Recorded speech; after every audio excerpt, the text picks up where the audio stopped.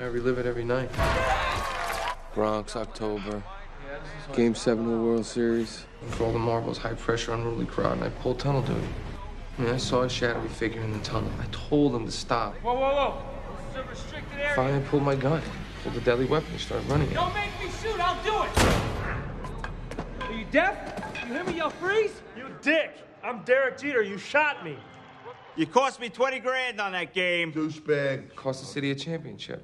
I was being groomed for a top position in homicide, and I'm stuck with a desk jockey partner. Everybody calls me the Yankee Clipper. Because you shot Derek Jeter! He's a biracial angel. You should have shot A-Rod.